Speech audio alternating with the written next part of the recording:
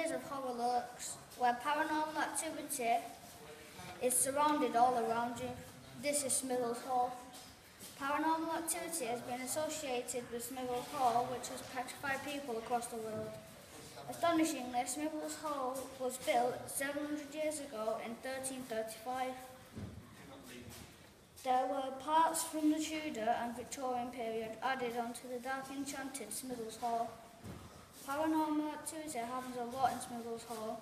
It sometimes touches you or threatens you. George Marsh was a Protestant. He was also the Church of England's vicar.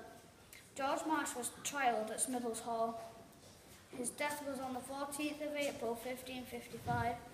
Bloody Mary, Mary I, wanted George to become Catholic, but George refused. The consequence he had to face was being burnt at the stake.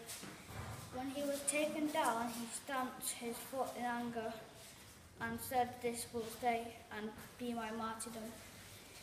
People have seen a tall, dark figure drift across the floor of the George Marsh room, which temperatures dropped mysteriously in the George Marsh room or the Green Room.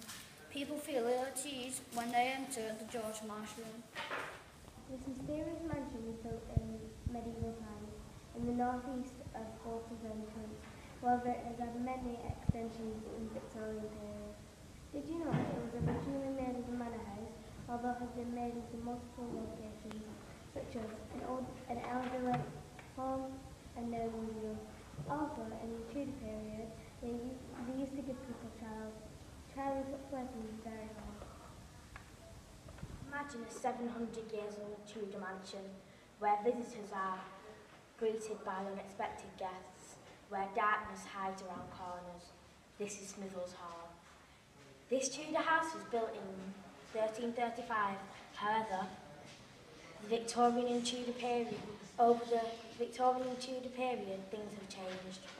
Originally, this ancient building was a manor house, but over time has also been used as an old people's home and now a grand old museum. Over the 700 years that this building has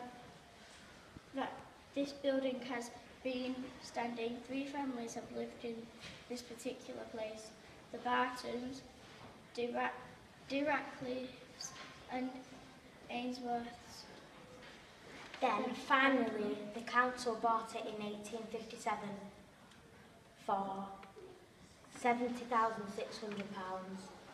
Imagine a Tudor mansion over 700 years old, where unexpected events affect your feelings, where visitors dare not enter. This is Smithills Hall. Northern Bolton is where this immense, colossal building stands. Some people have seen strange things. Others have just heard and don't know whether to believe them or not. George Marsh was a Protestant vicar. When Mary I, Bloody Mary, was reigning, she wanted everyone to become Catholic, but George refused, so he was burnt at the stake on the 14th of April 1555. Before this happened, he was tried at Smithills Hall. Mysteriously, visitors to the hall have observed a tall man that looks just like George Marsh.